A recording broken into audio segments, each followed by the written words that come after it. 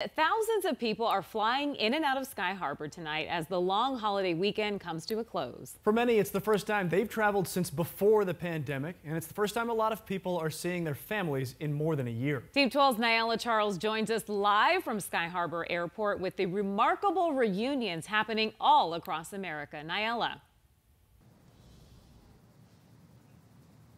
Caribbean Midge TSA agents say they scanned 2 million people across the country on Friday, including right here at Sky Harbor Airport.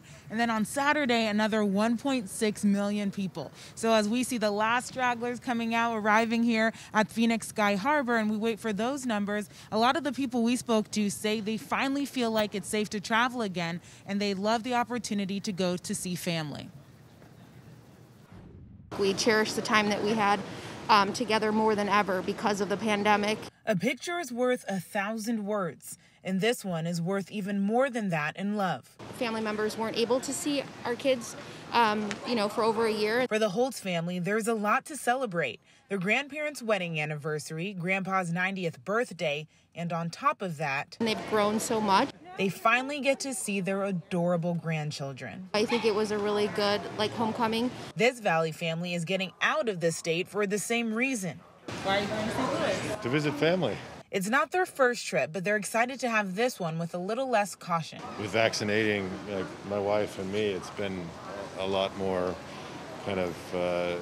inspiring as far as being able to travel now. For Layla Willingham, the travel possibilities are endless. Yeah, because I just graduated last week, so I'm celebrating my graduation. With an entire summer of trips now that she's vaccinated. So it's definitely nice getting out. So what are you excited for this summer? My Rocky Point trip. Although the last year has been tough, for many there is an even greater appreciation for family time. All overjoyed. So happy, and, hugs and kisses and lots of pictures.